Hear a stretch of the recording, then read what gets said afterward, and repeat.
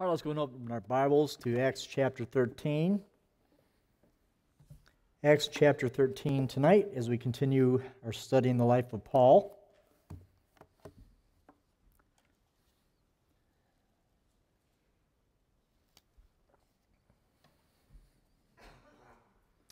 Acts chapter 13. Let's begin in verse number 1. Now there were in the church that was in Antioch certain prophets and teachers, as Barnabas and Simeon, that was called Niger, and Lucius and Cyrene and Manaen, which had been brought up with Herod the Tetrarch and Saul. As they ministered to the Lord and fasted, the Holy Ghost said, "Separate me, Barnabas and Saul, for the work whereunto I have called them." And when they had fasted and prayed and laid their hands on them, they sent them away. So they, being sent forth by the Holy Ghost, departed unto Cilicia, and from thence they sailed to Cyprus. And when they were at Salamis, they preached the word of God in the synagogues of the Jews, and they had also John to their minister. Now, if you were to describe obedience in one word, what would that word be?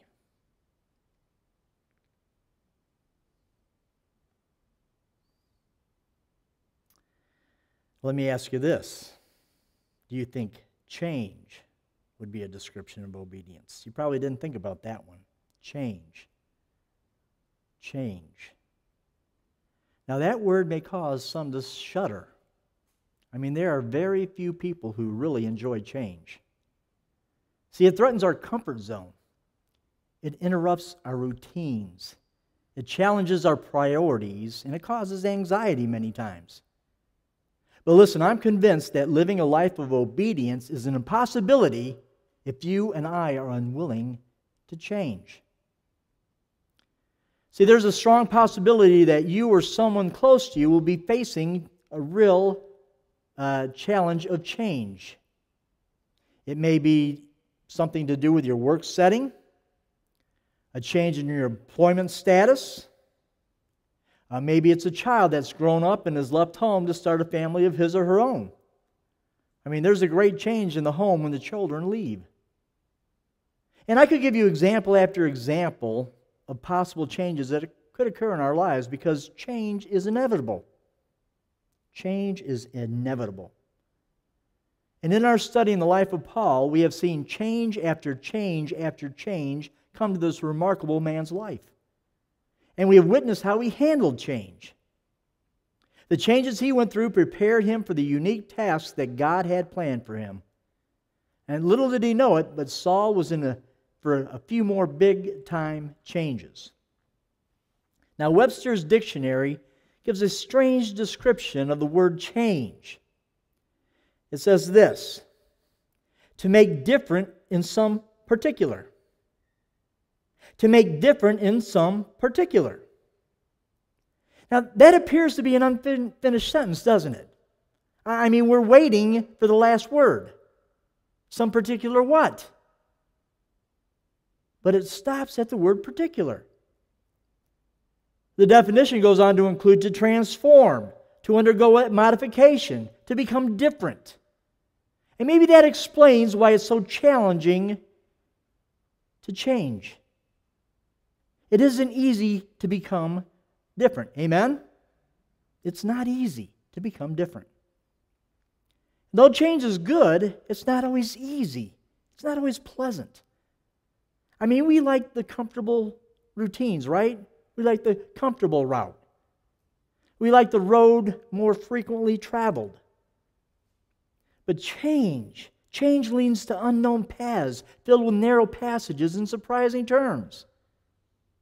And no doubt the songwriter Eddie Espinosa understood the invaluable benefits of change when he wrote these words: "Change my heart, O God, make it ever true. Change my heart, O God, may I be like you. You are the potter, I am the clay. Mold me and make me, this is what I pray. Change my heart, O God, make it ever true. Change my heart, O God, may I be like you. Now, those words are easy to sing and listen to, aren't they?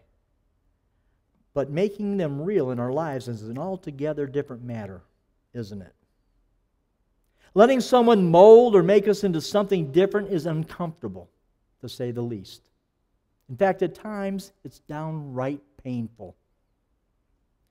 And if we're more like clay, moldable and flexible and easy to reshape, changes would be a lot easier. But we're more like hard pottery, aren't we? We're brittle and inflexible. Now, of course, the words to that song are based on the familiar biblical metaphor. God is portrayed as the potter, and we, his children, as the clay. Isaiah 29:16 says, "Surely your turning of things upside down shall be esteemed as the potter's clay. For shall the work say of him that made it, he made me not? Or shall the thing framed say of him that framed it, he hath no understanding?" Isaiah 45:9 says, "Woe unto him that striveth with his maker. Let the potsherds strive with the potsherds of the earth. Shall the clay say to him that fashioneth it, Why, or what makest thou? Or thy work, he hath no hands?" And then Romans 9:21 says, "Hath not the potter power over the clay, of the same lump to make one vessel unto honor and another unto dishonor?" See, when our wills are like clay, we understand that change is inevitable when placed in the hands of the potter. And that's why David, many centuries ago, wrote the words to his own worship chorus, "Forged in the anvil of change." Psalm 51, verses 1 through 4, and then verse 10 says this, "Have mercy upon me, O God, according to thy loving kindness. According unto the multitude of thy tender mercies, blot out my transgressions. Wash me thoroughly from mine iniquity, and cleanse me from my sin. For I acknowledge my transgression, and my sin is ever before me. Against thee only have I sinned, and done this evil in thy sight, that thou mightest be justified when thou speakest, and be clear when thou judgest." And then he says in verse 10, "Create in me a clean heart, O God, and renew a right spirit within me." Can you hear David calling upon God to change ugly, disgusting habits that had kept him prisoner for so long? Hypocrisy, murderous thoughts, adultery, rationalization, a stubborn will, all those things distanced him from his Lord. And once again, I say this all the time, but let me encourage you to never read the Bible in a dull, monotone way. "Have mercy upon me, O God, and according to thy loving kindness, according unto the..." Don't read it that way. Read and imagine the anguish of his soul as he pleads to God for cleansing. See, he knew the depths of his sinfulness. And so he cries out, "I need my heart changed, and only you can make it happen and cause it to last." And so he opens up his heart, and he invites the Lord to cleanse it and to reshape it. One of the attributes that describe our God is the great physician, right? And many times we use that title when we need physical healing, right? But listen, when you think about it, heart surgery is God's specialty. Amen? Heart surgery. Though the process is painful, the results are remarkable. Change my heart, Lord. Great physician, work on my heart. Operate on my heart. Back to the scene in the book of Acts. Saul and Barnabas are ministering to the church in Antioch. They're in the midst of one of the great revivals of early church history. And the church is growing. Lives are being changed. An entire culture has come under the influence of the Spirit of God. And oh, to God that would happen in America today. Amen? My goodness, this country has, as I said in our prayer request, it's just gone stark raving mad. The transgender and all this kind of stuff that we are bombarded with day after day. And people accept it and think it's just perfectly normal. Oh, our culture needs the Spirit of God today. We need his influence. But can you imagine the excitement going on here in this church? And every day the excitement builds. The worship, the harmony, the conversions, the growth, also contagious. And then suddenly, God stepped in and everything changed. And there's that word again. Everything changed. Now, chances are good that some of the believers in Antioch might have resisted even the thought of change, at least initially. Not Saul. I doubt he even struggled with it for even a moment. I mean, he and change had gotten to know each other very well during the previous years of his life. Let's review some of those changes. On the road to Damascus to persecute Christians, a light came down from heaven and he was converted to Christ. A radical transformation. Then he was led to live and serve among a whole new group of people. The very Christians that he had persecuted became his colleagues in ministry. Another dramatic change. And then there was Arabia. Change in surroundings, change of pace, change of lifestyle. And we may not know all that God accomplished during his long stay in Arabia, but we do know this. Saul changed. And from there he went to Damascus, and then back to Jerusalem, and then back to Tarsus, where he stayed in the shadows for years. The man changed, and changed again. And doubtless rejected by his family and excommunicated from his ties with Judaism, he lived cut off from the world that he once held dear. The converted Jew living in his hometown, a man no one wanted, friendless, homeless, directionless. For multiple years, he lived as a hermit, if you will. Yet he willingly submitted to the potter's life-shaping hands. And then one day, Barnabas shows up at his door. He's come to ask for his help in Antioch. Another complete set of changes. Now imagine the shock that Saul must have felt. I mean, here he was in obscurity in Tarsus, where few wanted anything to do with him, to the limelight in Antioch, where everyone hung on his every word. What a change. And then he and Barnabas teamed up in a teaching ministry that lasted an entire year.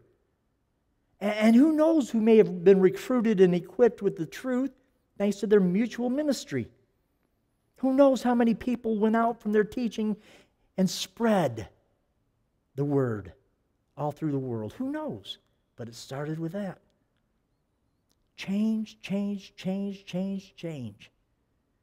So don't tell me change is a dirty word, all right? God doesn't use such language. Change is inevitable, and God does change things.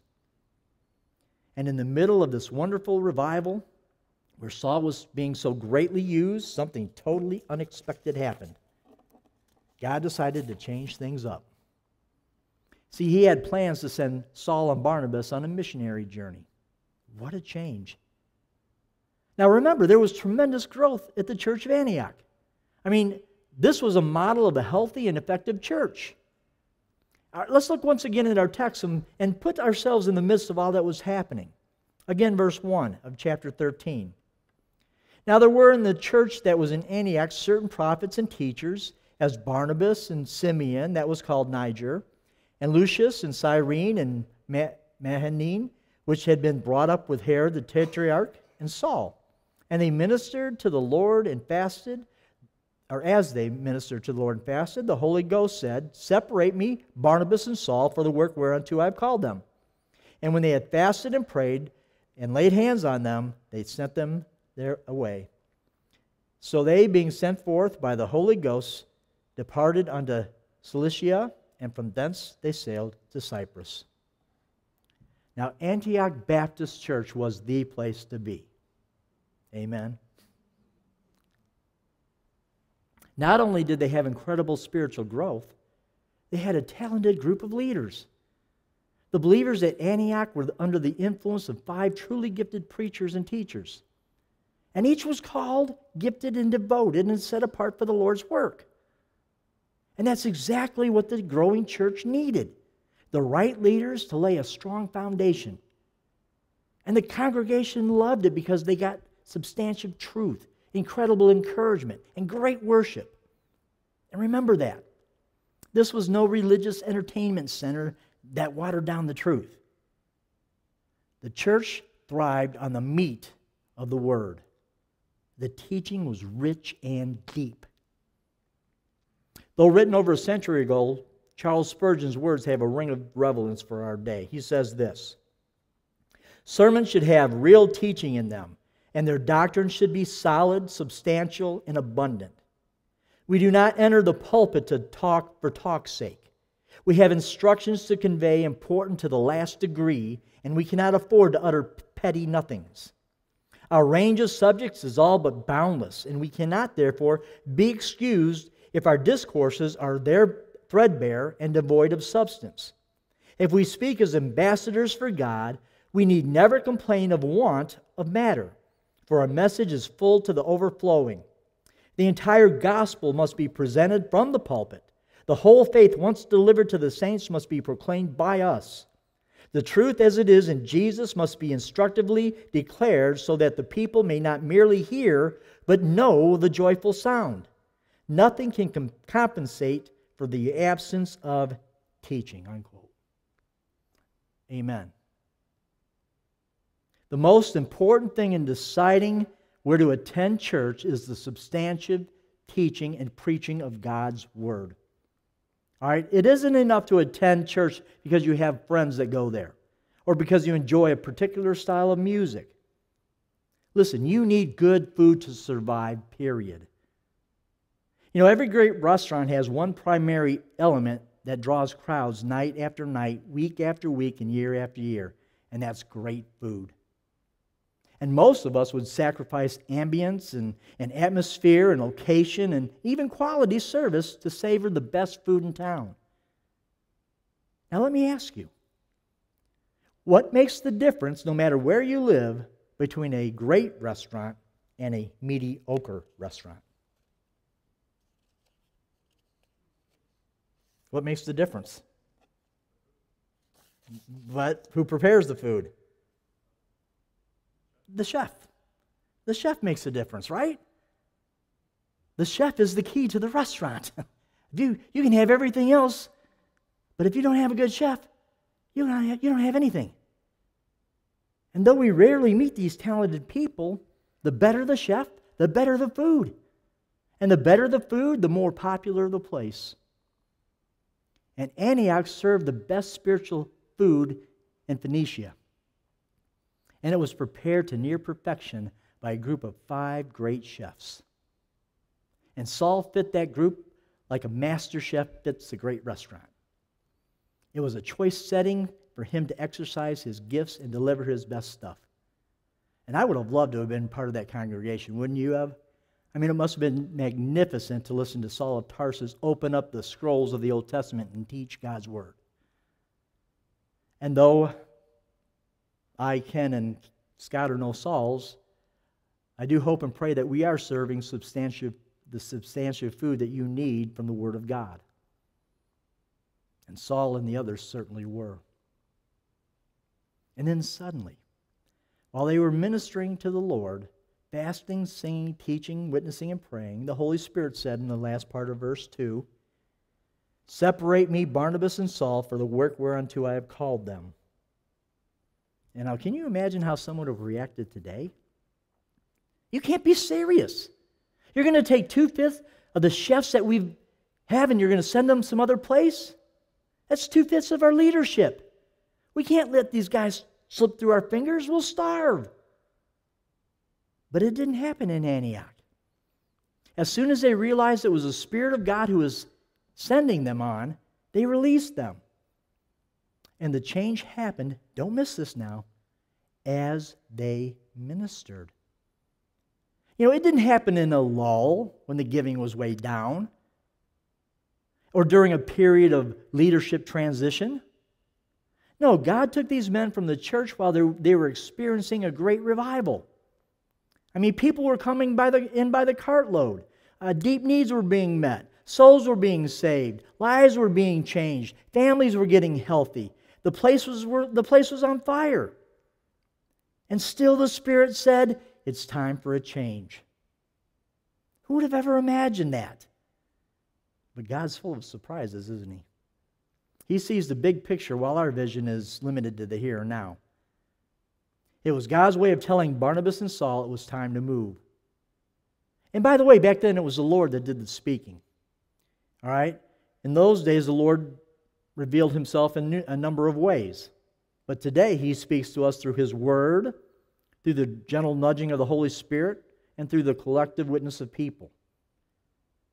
Then it may have been a night vision, or during a time when the disciples were praying, meditating on the Scriptures, or while fasting. And others verified the voice. So the Lord said, in effect, I have work for 2 of you elsewhere. Not all of you, only 2, and my plan is best. Release Barnabas and Saul. They are the 2 I am calling elsewhere.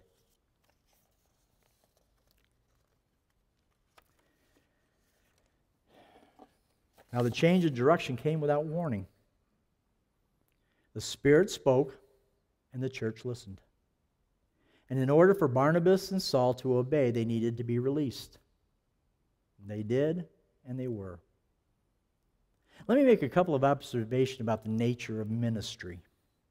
The way God chooses to lead His ministry is often difficult to get our arms around. Finding direction in the corporate world comes a little bit easier. I mean, there's a clearly stated bottom line.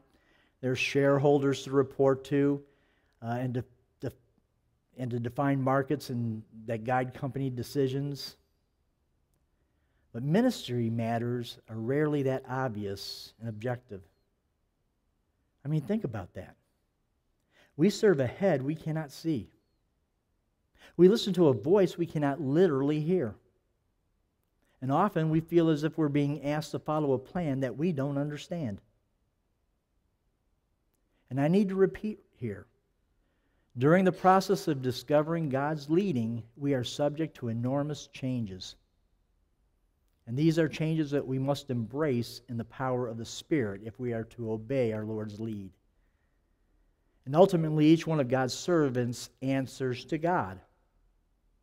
Quite a number of years ago, there was a man who thought that I needed to fill out a sheet every day to show everyone what I was doing, how I spent my day. It was like a timesheet, you know.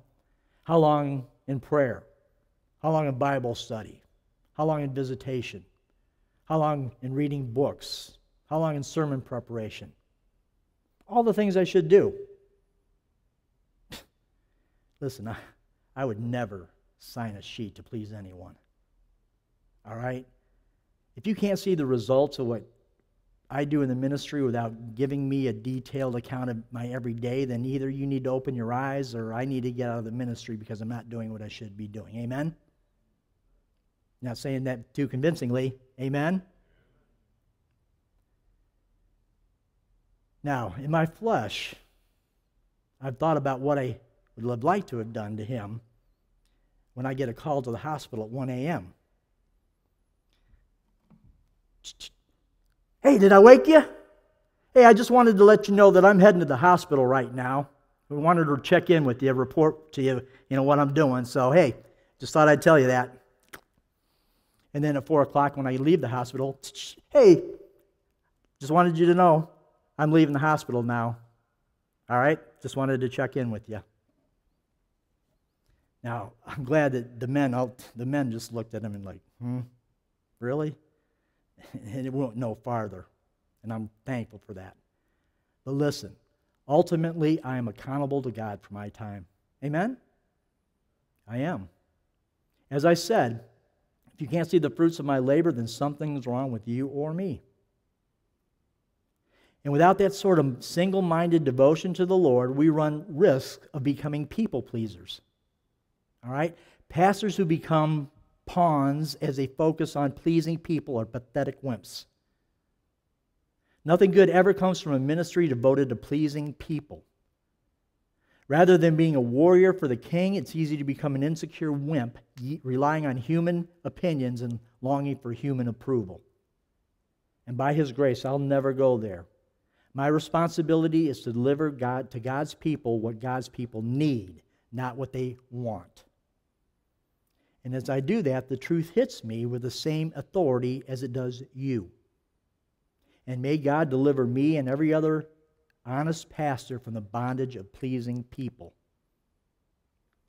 And we see in the situation at Antioch that God often reaches into a smoothly running ministry and says, that person is to go and that person is to say, I'm calling him to leave this setting in order to go and serve elsewhere. You know, too often we cling to people too tightly. And God has to pry our fingers and give us the grace to release so His chosen servants can obey. Selfishness wants to keep, not release. But by releasing them, we enable them to obey. And when you are called by God to go to a place where you had never expected to go, there's no need to be afraid of change. Change brings adventure, and adventure stretches your faith. And all that spells growth. Growth happens within us when we face risks head on. Faith and risk go hand in hand. And that may be a completely new concept for you. John Eldredge, in his book Wild at Heart, is a book for men about men. But many of the author's principles transcend gender. In other words, they're for everybody. Now picture the scene that John paints and imagine yourself in his place. He says this, there is a river that winds its way through southern Oregon, running down from the Cascades to the coast, which has also wound its way through my childhood, carving a path in the canyon of my memory. As a young boy, I spent many summer days on the Rogue, fishing and swimming and picking blackberries. I loved the name given to the river by the French trappers, the River Scoundrel. It gave a mischievous benediction to my adventures there. I was a rogue on the Rogue. Those golden days of my boyhood are some of the most cherished memories, and so last summer I took Stacy and the boys there to share with them a river and a season from my own life. There's a rock that juts out over that river somewhere between Morrison's Lodge and the Foster Bar. The canyon narrows there at the road, deepens, and it pauses for a moment to rush into the sea. High rock walls rise on either side, and on the north, the side only boaters can reach, is Jumping Rock. Cliff jumping is one of our family favorites, especially when it's hot and dry, and the jump is high enough so that it takes your breath away as you plunge beneath the warm water at the top, down to where it's dark and cold. So cold it sends you up gasping for air on the surface in the sun. Jumping Rock is perched above the river at about a height of 2-story house plus some, tall enough that you can slowly count to 5 before you hit the water. It's barely a 2 count from the high dive at your local pool. There's a faculty built into the human brain that makes every cliff seem twice the height when you're looking down from the top. And everything says, don't even think about it. So you don't think about it. You just hurl yourself off out into the middle of the canyon. And then you free fall for what feels like time enough to recite the Gettysburg Address. And all of your senses are on maximum alert as you plunge into the cold water down below.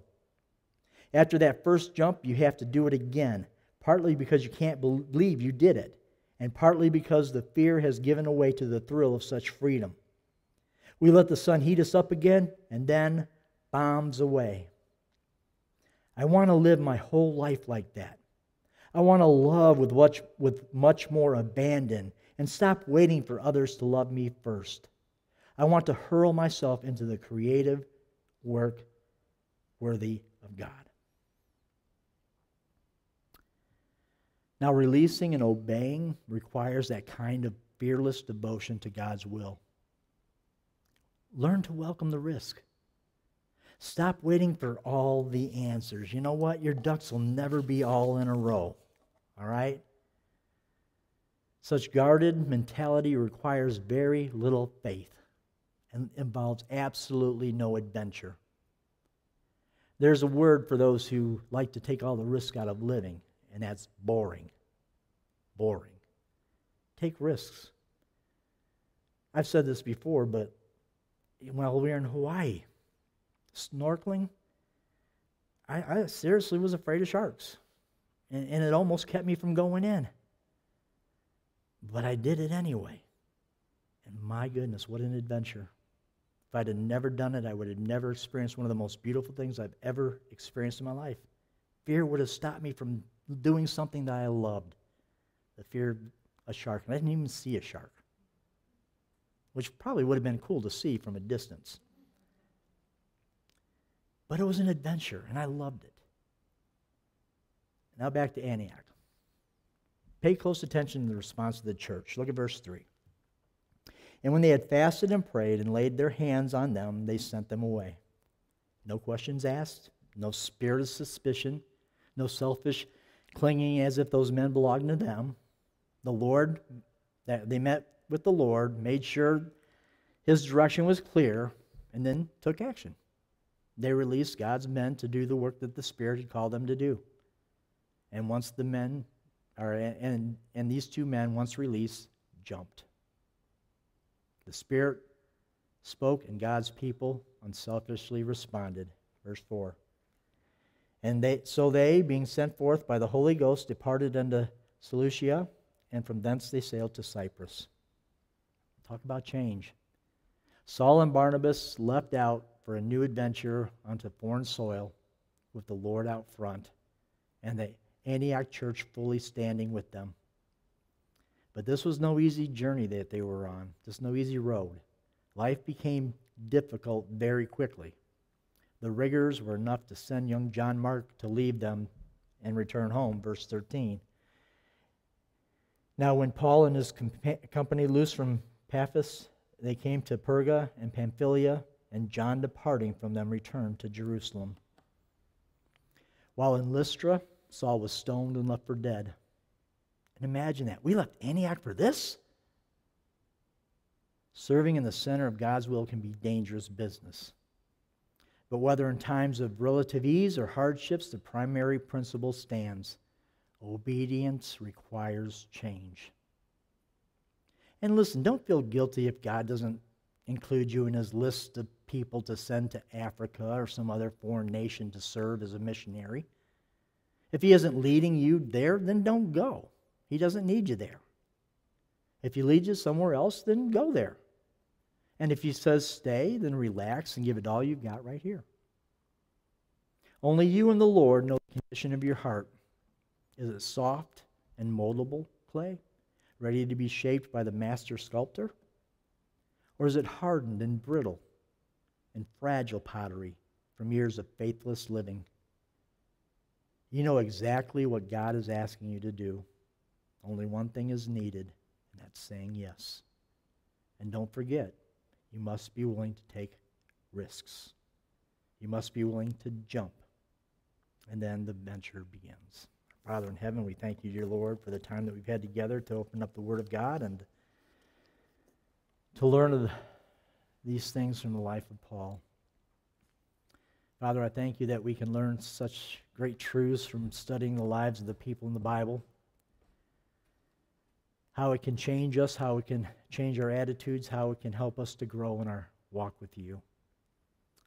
Now, Father, I pray that you would speak to our hearts as we give an invitation, move in us, and if change needs to be made in our lives, I pray that we would be willing to allow that to happen, to allow you to change us in whichever way that change needs to be made. And Father, we ask this in the name of our Lord Jesus Christ. Amen.